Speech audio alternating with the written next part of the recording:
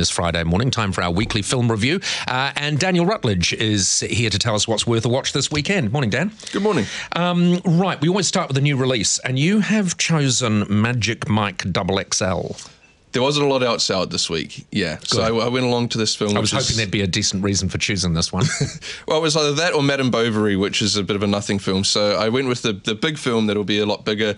And sort of film stepping outside my comfort zone somewhat. All right, because you were sitting essentially in a theatre full of women who were aroused. Oh, am I right? I'm just telling it how it is. I was certainly laughing a lot. But yeah, Magic Mike XXL is quite a dull film. What does XXL refer to? Extra large. But in this film, I have no idea. Okay. It's just this kind of sexy way of saying part two, I guess. Okay. But yeah, it's a comedy, and it's funny in a few places, but there's really not a lot going on in this. It's a very dull film.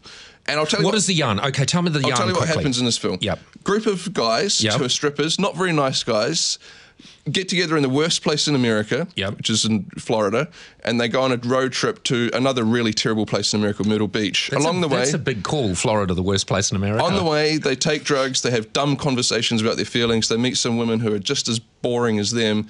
They get to Myrtle Beach, they take their clothes off in front of a big group of women, and the film ends. That's it. Okay, so is this like just an excuse to show Channing Tatum?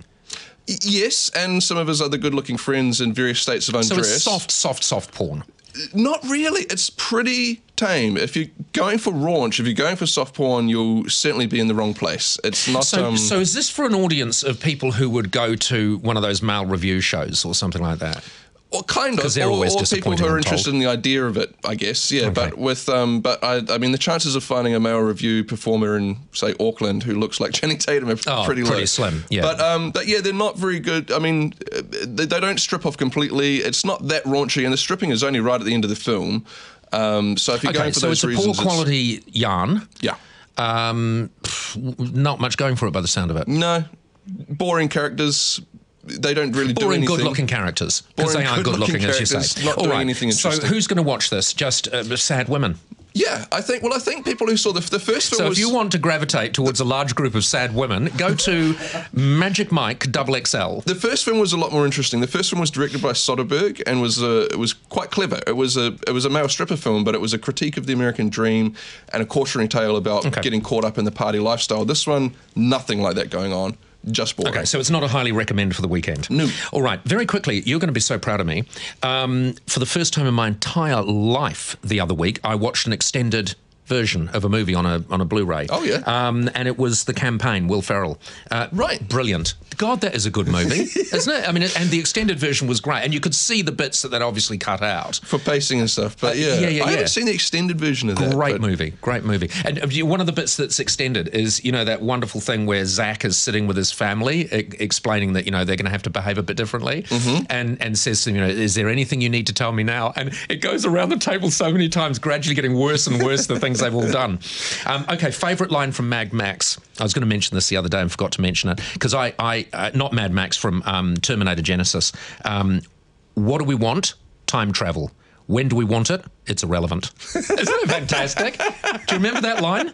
Yeah. God, that is a good line. That film is getting really pounded on. People hate it. I love it. I thought it was pretty good. Yeah, I really liked it. I think the action is not memorable, and I'm not going to watch it over Terminator 2 or Terminator 1, but what they do with time travel in it is really fun, I think. All right, your pick of the week.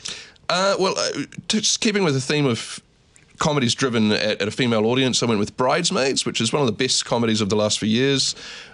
Completely different to Magic Mike in that it's got great characters. Yep.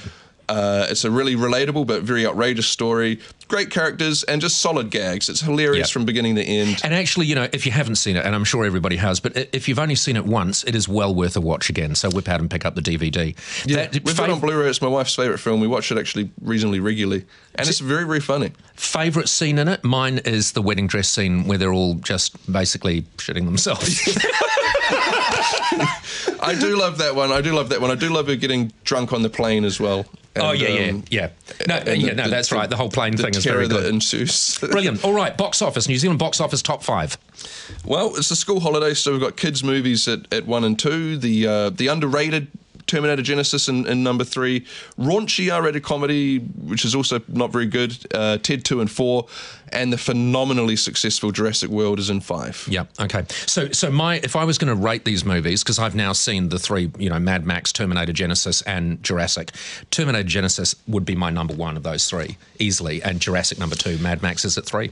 Fair enough. I'd go Mad Max number 1 by a long shot. Oh, I know you would. The action in that is so much better. Yeah. But that's all it is. There's no yarn. There's no bloody yarn. All right. Thank you very much, Dan. Very much indeed. We'll catch you back again soon.